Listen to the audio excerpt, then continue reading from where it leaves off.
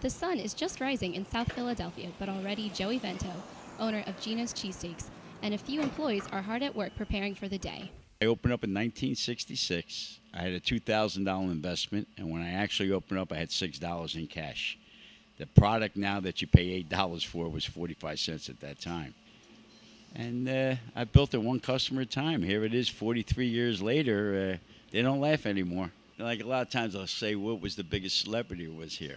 Well, I have to say Joey Vento, because they're coming here to see me and to work, make a sandwich off of my grill. So I got to say I'm the biggest celebrity that's ever been here. Geno's Cheesesteak has become a staple in Philadelphia, especially after a Phillies game. It's the best. It is the best.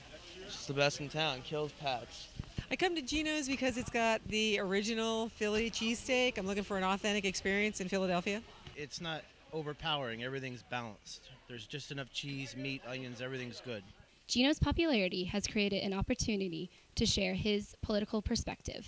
You want to get on? Let's take a little subject like this illegal immigration, which I'm so dead against. I want every illegal out of this country.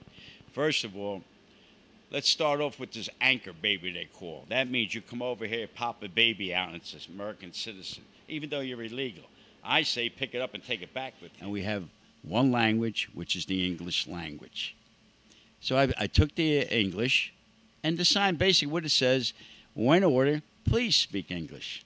Doesn't demand anything, but you are in our country. It seems like what they tell me, I united a country because of the speak English. Now, how hard is it to learn to say cheesesteak? Although Joey Vento doesn't plan on giving up the cheesesteak business for politics, he still has his son and 26 legal employees to run the shop while he's out doing press events. For Temple News, I'm Stacey Naughton. It's nice to be loved and feared, but if I had a choice, I'd take fear, because love doesn't last as long as fear.